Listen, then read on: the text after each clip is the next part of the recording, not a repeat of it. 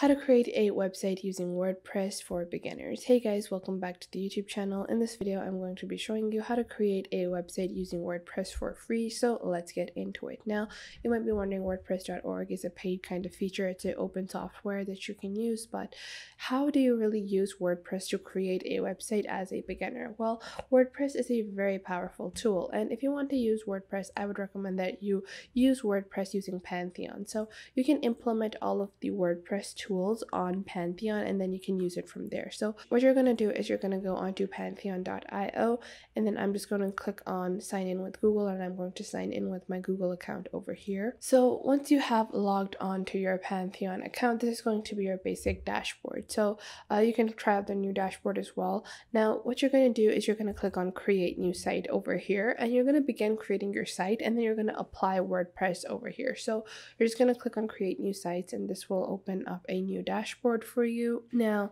we are just going to wait for our dashboard to load up, and then what you're going to do is you can add the name for your website. So let's say I want to name this and I'm going to continue over here, and I'm going to start with my web design. So I'm just going to let Pantheon get my URL site and the region for my site storage, and then I'm going to later on apply WordPress onto the website. So we're just going to wait a couple of seconds. Now you can see over here, Pantheon is directly going to ask you what kind of CMS you want, and you're just going to click on deploy WordPress, and you're going to basically deploy WordPress onto your Pantheon site to get started with designing your website. So this is how easy it is to get WordPress for free. You don't have to download anything or any other third-party software. You can use WordPress online with Pantheon, and this is the greatest part about WordPress and Pantheon's combination, is that you get all of the power and tools of WordPress for free. So this is something I find to be especially helpful when you're using Pantheon and WordPress.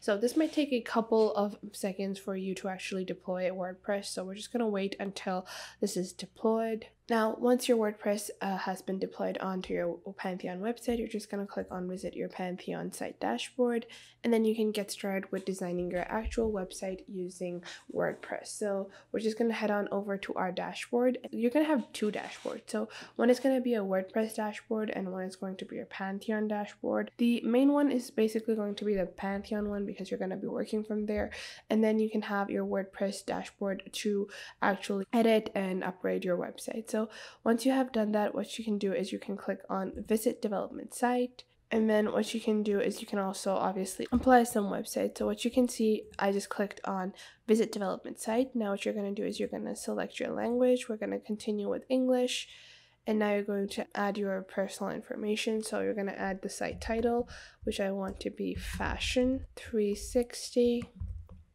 and then I'm going to add a username.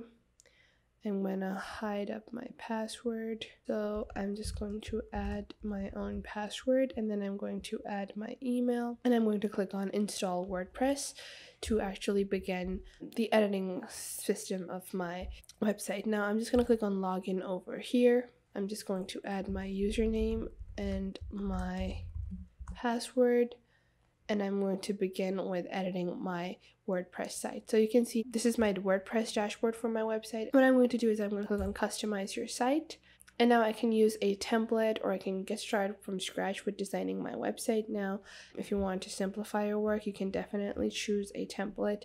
For that, what you're going to do is you're just going to go back. Now you can see this theme has already been applied according to my name, but what I'm going to do is I'm going to go back, and if you want to choose another theme, you can choose your theme from here. So you're just going to click on change your theme completely, and then you can choose another one of the many themes that are available. So you can see that you have your site identity, or you can just click on browse themes. So you can tab your install themes, and then you have your WordPress.org themes. You can choose any one you want, and you can also search for a specific kind of theme that you want.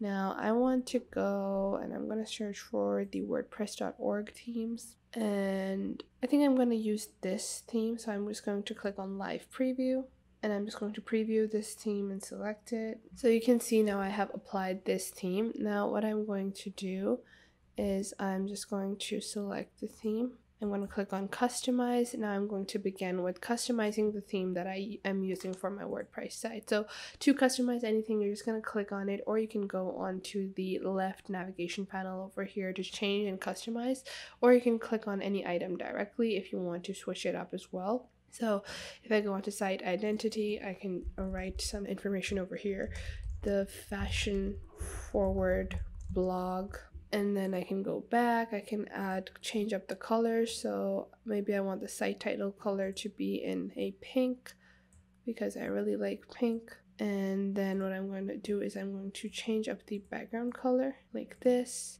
And then I'm going to change up the background image, and I can choose one from the media library or upload my own files.